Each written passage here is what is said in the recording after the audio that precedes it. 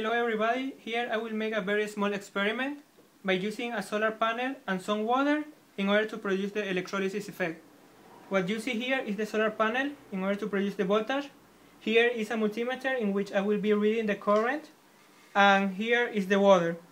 As you can see right now, if you make a zoom here, you can see that the red cable is the positive of the solar panel, the black cable is the negative of the solar panel, and you can see that some bubbles are being generated. But notice that in the black cable there are more bubbles generated than in the red cables. And the important thing is that there is a current being generated, for example, of 3.6 milliamperes in this moment, connecting the solar panel with the water.